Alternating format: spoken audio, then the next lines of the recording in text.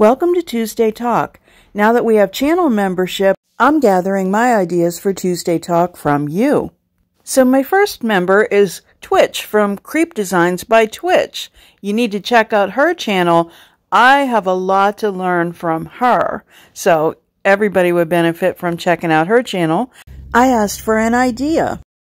She said, I feel so much pressure. Prep? So I said, prep it is.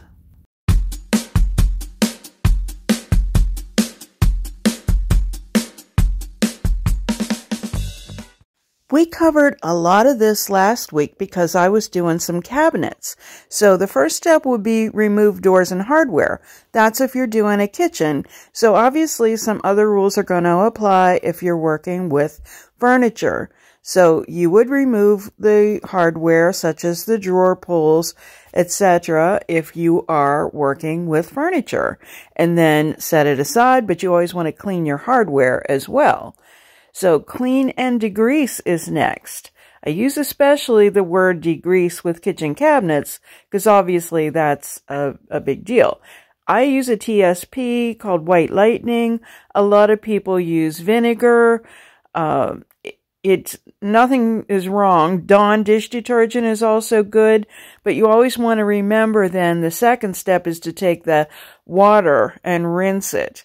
You also want to make sure for furniture that you're vacuuming inside, especially if it's a really old piece. You would also wash and rinse the insides of the drawers as well. If it's for a client, you want it to look good and smell good. You can also use waxes that are scented to refresh the drawers. Now, I didn't have this category in last week, so I just popped it in, didn't put a number in, so they'll be out of order in case anyone's counting. But inspect and repair is really a critical step. Assuming most kitchen cabinets are going to be okay, but not always. I was working on this bathroom last week, if you might recall. Didn't even realize till I got there that they were water damaged and the veneer was peeling. All that was on hand was that spackling, so I used it. This dresser had a big split in it, and I used Durham's wood putty for that. Sometimes you can wood glue the drawers. As you go on, you'll understand more what it takes to repair. You'll gather more tools and more equipment and more glues to do these repairs as you go on. Next was scuff sanding. Now that's fine if you're just going to go ahead and paint right away and everything's in good order. If not, then you need to get into some more serious sanding. But scuff sanding is just using like a 220 grit and just wiping down the surface with sanding pad.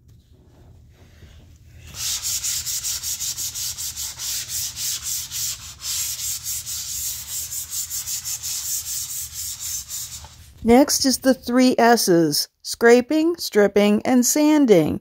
Now you don't have to do all of these things, so don't be intimidated. It's just as you go along, you may choose to do as it applies, but you can scrape, you can sand, you can strip, or you can do all 3, sometimes on the same piece. So it just all depends what you're working on, and as your skill level progresses, you will know what you need to do. Let's take a second to talk about primers. Primers aren't always necessary, but knowing which one is which and what they're for will help you. A bonding primer is necessary whenever you're going to be painting a slick surface. There is one on the market from Dixie Belle called Slick Stick, but there's others on the market. You can check your paint section, but it helps to adhere. If you're working with a countertop perhaps, or a shiny laminate surface, or plastic or glass, it just depends on what you're painting, sometimes metal. Stain blocking. When you have an older piece that has lots of tannins in the woods, how do you know? Sometimes you'll know from cleaning if you're getting a lot of brown on your cleaning rag. If you have any surfaces that you've sanded raw, you're going to need a stain blocker. Some products will have both a bonding primer and a stain blocker built in. Here I've applied a coat of Slick Stick, or actually 2 coats, and now I'm sanding it before I paint. This is a countertop. It was slick, so I needed that. Didn't need any stain blocker here, just a bonding primer. And now you're ready for some paint. Again, with these countertops, I paint with my color here. And we're not going to get into sealing and all that stuff today because we're just talking about prep. And I'm so glad that you came along today to talk about it. So if you want to have a peek at how this bathroom countertop and cabinets turned out, here it is. So that was really a quick job for a client, but it got their bathroom ready for rent. Also this week, just since it's Tuesday Talk, I went to a bridal fair with my Rustic Bridal and Event Rentals. Here it comes. Here's the commercial. You knew it was coming. So if you want to be involved in what I do on Tuesday Talk, if you want to know something or see me do something, just subscribe. Just hit join. It's only 99 cents a month. So I hope to be working on your ideas next week. Thank you so much for joining me. If you like this video, please give it a thumbs up and share it with your friends. Also, hit subscribe so you won't miss anything. Hit that notification bell.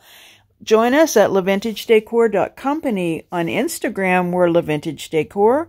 And on Facebook, we're LaVintage Decor Altoona. Stay well.